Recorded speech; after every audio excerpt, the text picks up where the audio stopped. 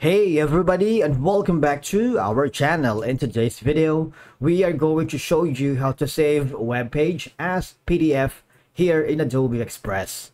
Let's begin. Now, the first thing that you need to do is to log in using your credentials.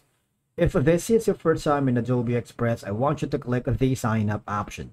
And from here, just follow the on-screen instructions and you're good to go. Saving an Adobe Express web page as a PDF is a simple process that can be very useful for a lot of reasons depending on your needs. Once you are logged into your account, I want you to click the project or design that you're working.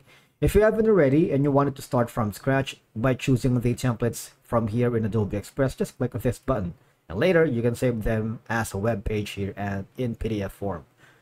But if you want to start from scratch and upload your own content, just click this button. Now, once you navigated to the design or project that you are working and you want to save as PDF, all you have to do is access the print function. Where is it? If you are using a Windows or PC, I want you to press Ctrl plus the P button. If you're using the Mac, press Command plus P. Alright, so what will happen is, if I do that, I would be forwarded to the print dialog box. Alright, so what will happen is, all you're gonna do is go to the destination, which is gonna be saved as PDF. Alright, because you're planning to save this web page here in Adobe Express as a PDF form. Alright, now you also have an option to Microsoft Print to PDF, or if you click on the see more, these are some of your options apart from saving it directly as PDF.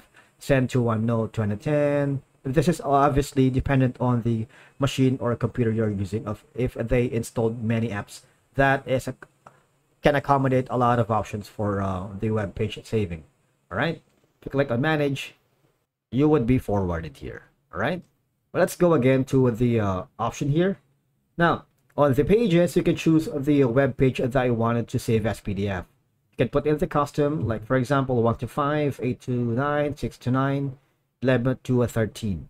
Now for the layout, is it going to be a portrait, landscape? You have all of these options. In the more setting, because you're saving it as a PDF, would you like to save it as a legal, letter, tabloid, and all these options? You can also choose that for the pages per sheet. For example, if you're working with multiple sheets and you wanted to save this web page as a PDF, you can choose also that. In terms of the margins, you can choose from the minimum, default, or custom. So you have all these. All right, with the scale, you can choose from default or custom, and from there, all you're gonna do is click on save. And that's it for today's video. Thank you so much for watching. We will see you again in the next one.